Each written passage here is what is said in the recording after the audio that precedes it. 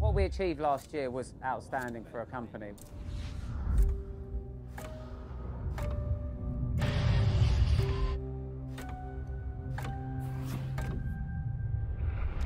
The relationship with Goodwood started before the 2021 Festival of Speed event. I said, well, I'd love to have a go in the car. The following year, we came back to Goodwood 2022 and we broke the 23-year record of the hill climb. On the Monday morning after Goodwood, after us breaking the record, suddenly everyone knew who we were. And we're so pleased to be back here 2023 to show the progress that we've made as a company. This is the evolution of the Goodwood record car, and it's our first prototype of the car that we're going to be delivering to customers in 2025.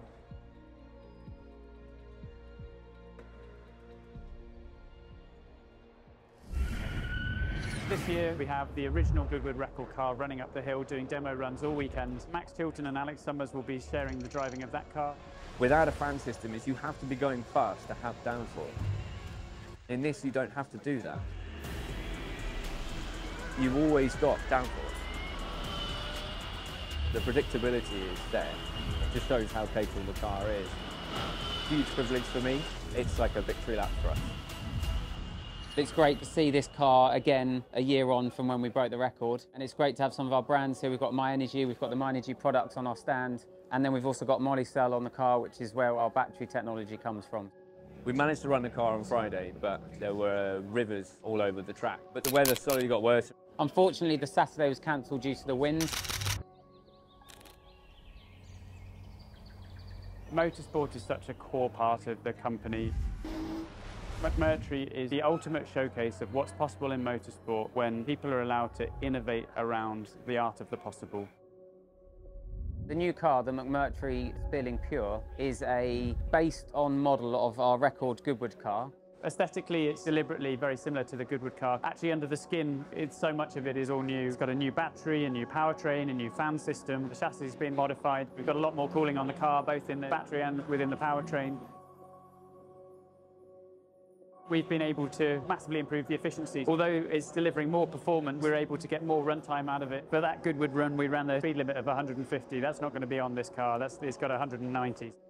The Spéirling Pure, which we're selling to the public, is even quicker than the record car.